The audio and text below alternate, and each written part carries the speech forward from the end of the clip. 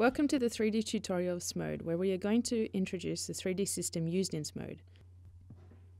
If you haven't seen the second tutorial where we explain 2D compositing in Smode, I suggest you take a look at it before we get started.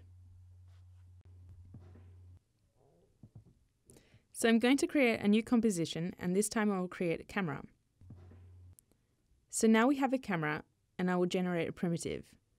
To generate a primitive, either I click in the element window and choose a primitive, in this case a sphere, or otherwise I use Control Space in the search bar and search for the type of geometry I would like to use, in this case a box. The last way is to import a 3D object, but we will look at this later on in the tutorial.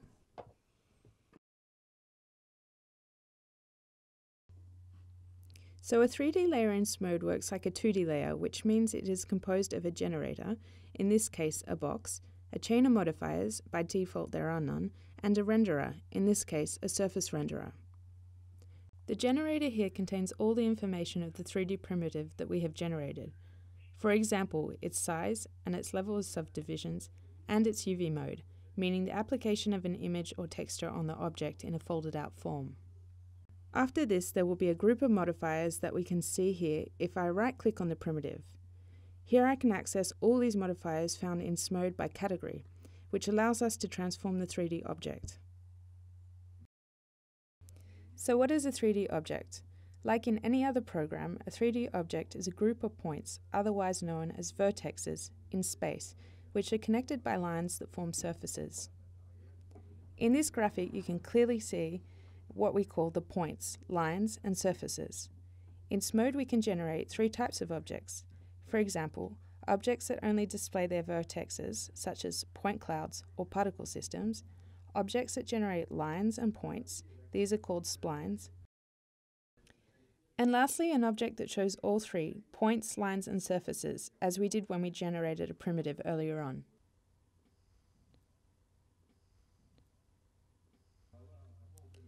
So my default box comes with a surface renderer, but I can also display it in other ways, for example with lines, using wireframe lines, or with points, using sprite points. So in each of these renderers we can see various elements in particular on the sprite points. Here we have different images that we can use and change as we see fit, but for this first tutorial I'm going to concentrate on the surface renderer and how to show textures in the surface renderer.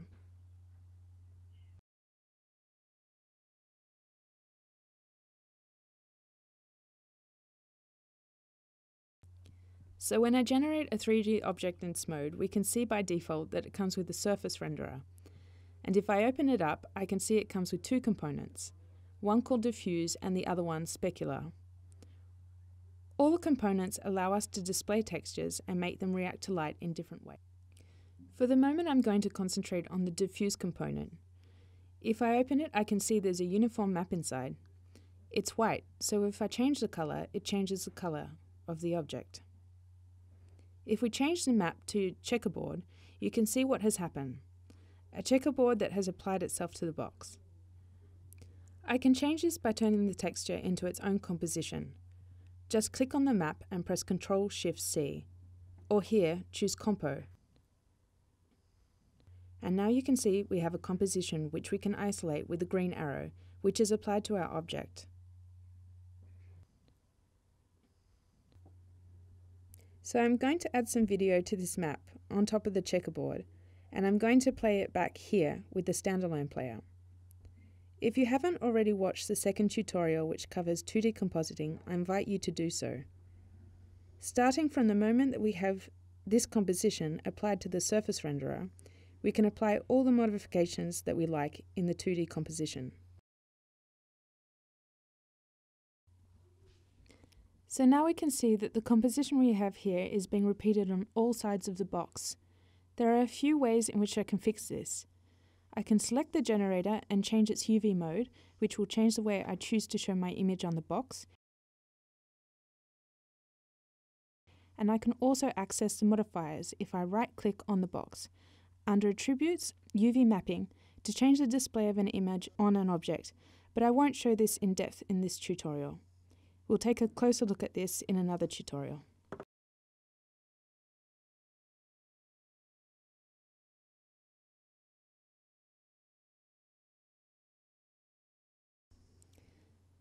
Before creating a light, if I turn around my object, we can see that certain surfaces are lit and others not. This is due to a default lighting rig in Smode.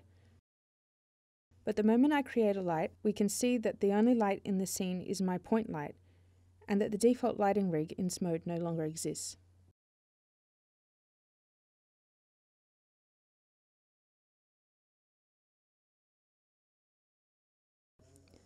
Before going further with the lighting, I would just like to show you something on the surface renderer.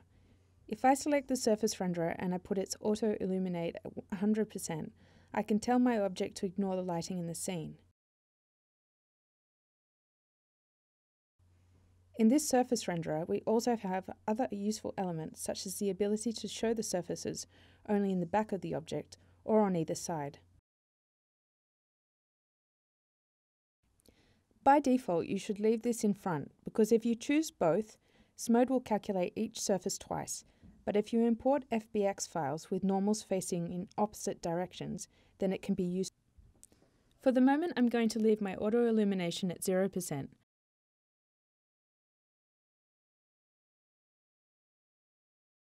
So to select this light, I have to go into 3D mode up here, and like this, I'll be able to displace my point light that I created here.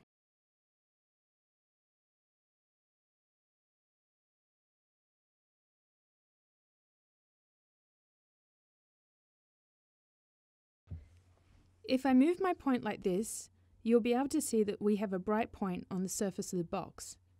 This is a specular. The specular is created by a material in the surface renderer, and it is displayed with a certain color that can be chosen in the specular tab. I'm going to leave this white, and up here we are going to change the specular map, which is uniform for the moment. I'm going to change it to noise, and I'm going to bring down the scale of my noise. Now you can see that the specular is driven by this noise map.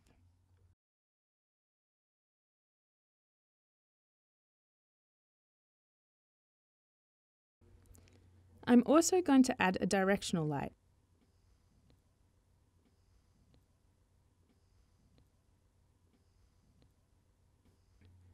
So there you go.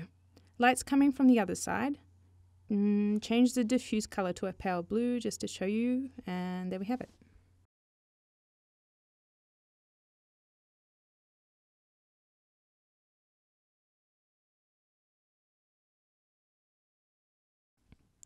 So all the components of the surface renderer are accessible by right-clicking here and choosing Components.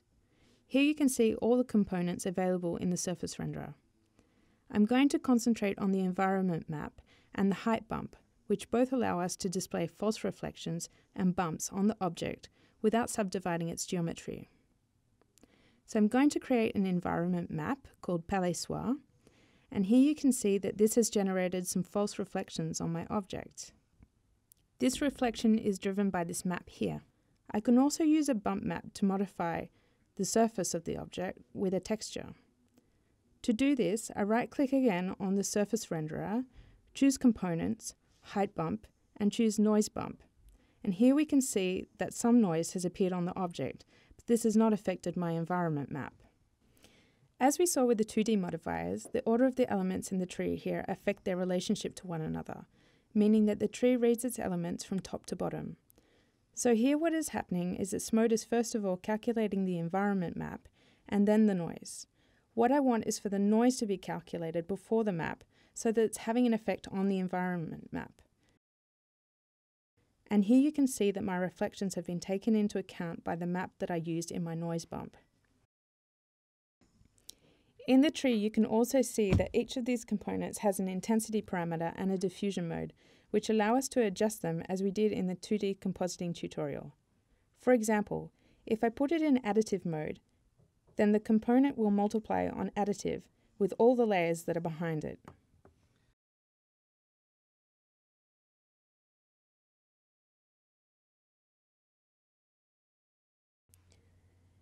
So as you can see, there is only one camera in my scene. I can create more cameras.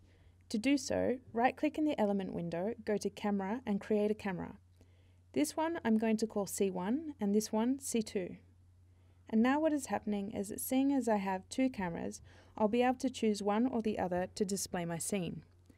To do this, I just have to click on my camera and choose Set as Current Camera V01, and V01 is this composition here. Then I can change between my first and second cameras. To change the camera, you can also do this in the composition where the cameras are found. Here, this is the root composition, and down here you can see the current camera where I have a choice of both cameras.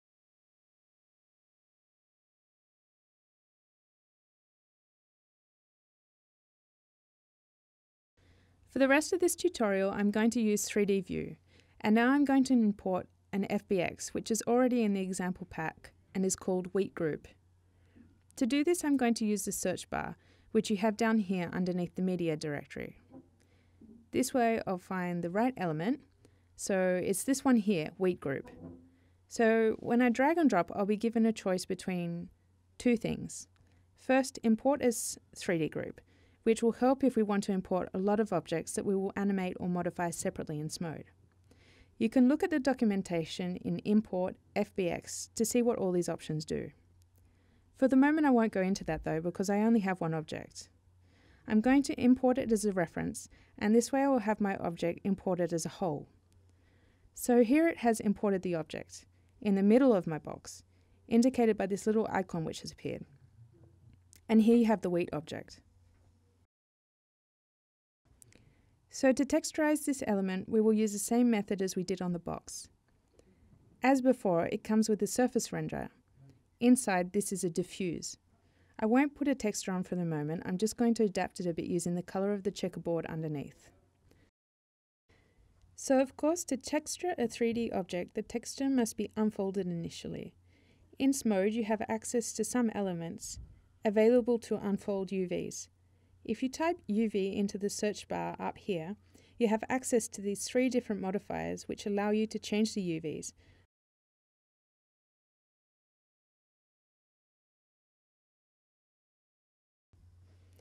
Now that I have my 3D scene prepared, I'll be able to add post effects in 2D. So what are post effects? These are simply 2D modifiers that I'm going to add to the original composition, which contains all the 3D elements. To do this, I either right-click on the root composition, or at the bottom of the tree I'm going to add a modifier called anti-aliasing. This will allow me to smooth out these pixels around the edges of the 3D object. I'm also going to add a bloom effect. To do this, I'm going to add a blur modifier. While holding Ctrl-Shift-Click, I can slightly bring down the intensity of my blur and augment its source level to 100%. That way, I get this lighting effect. I can change this after by bringing down the intensity of the blur.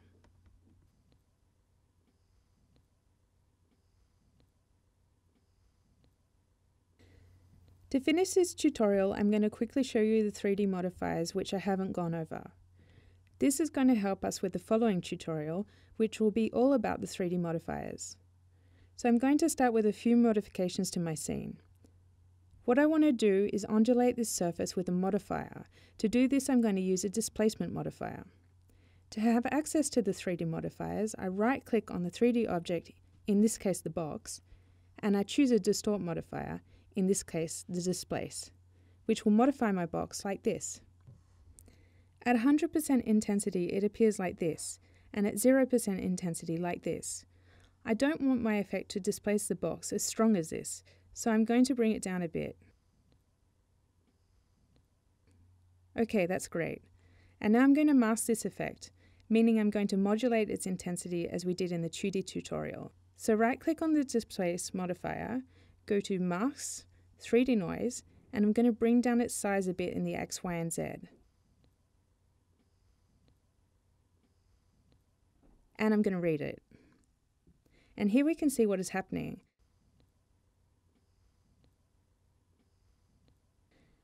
So if you want to see a bit better what is happening, I can change the subdivision of my box. And here we can see a lot better what the 3D noise is doing to my object.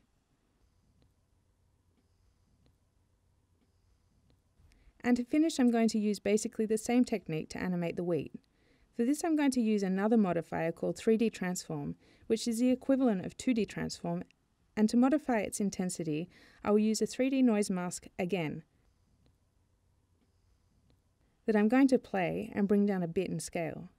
And now I have my animated wheat. So that's the end of the introduction to 3D in Smode. The next will focus on 3D modifiers and how to do procedural animations in Smode. I hope this tutorial was useful. So thanks for watching this tutorial, and we'll see you next time.